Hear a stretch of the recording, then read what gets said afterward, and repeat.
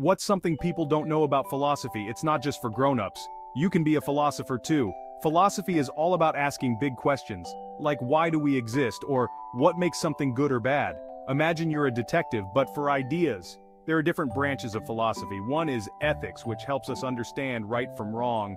Another is metaphysics, which is all about what things are made of and what exists. Cool, right? Think about this. If a tree falls in a forest and no one is around to hear it, does it make a sound? This is a famous philosophical question. It makes you think about perception and reality.